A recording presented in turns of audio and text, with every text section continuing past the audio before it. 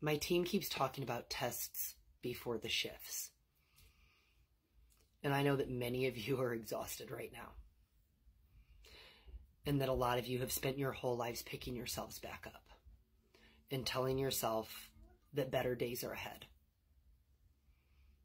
But I'm being guided to remind you that you have survived 100% of the challenges, the tough days.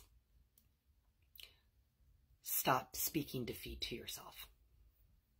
Stop apologizing for being selective where your energy goes, because your energy is your currency, and you get to choose when, where, how, and who you invest that with. The thing is that everybody wants change, right? But you have to stop and ask yourself, what are you actually doing to facilitate that change in your life? And like I said, I know many of you are tired. And you're like, how many more tests can I really endure?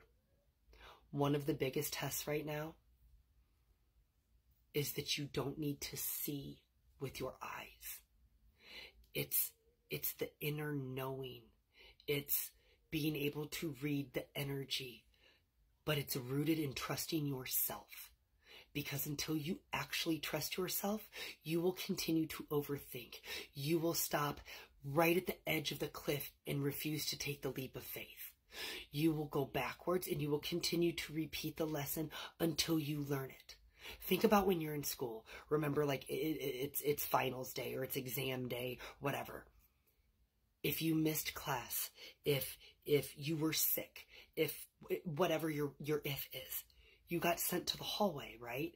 Or you got sent to the office or sent to another room, right? Because you weren't prepared. My team is just saying you have all that you need. You have learned the lesson, but you have to trust yourself.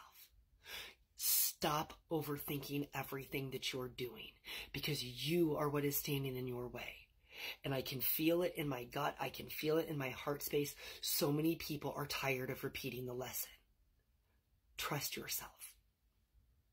Your desk is waiting. Love you guys.